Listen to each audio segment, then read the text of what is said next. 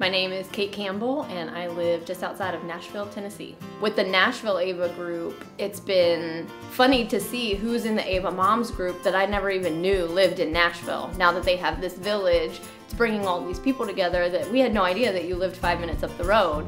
And so there have been a couple of moms that I've talked to from the national Ava group that are now in Nashville that I have some plans with coming up here in the next few weeks. So when I started using Ava, I really started paying attention to my own health. I was able to see my stress levels and how that was impacting things.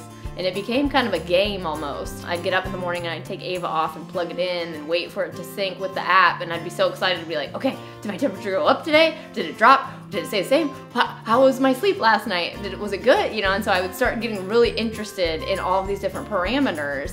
And the more that I learned about it, the more I realized how directly related that all was to having a baby. And I had no idea there were so many factors into getting pregnant. I would absolutely recommend Ava to everybody that I know, just because you need to be informed about what's going on in your body. Whether you're trying to conceive, if you're pregnant, be ready to have a baby if you're using Ava, because Ava makes it happen.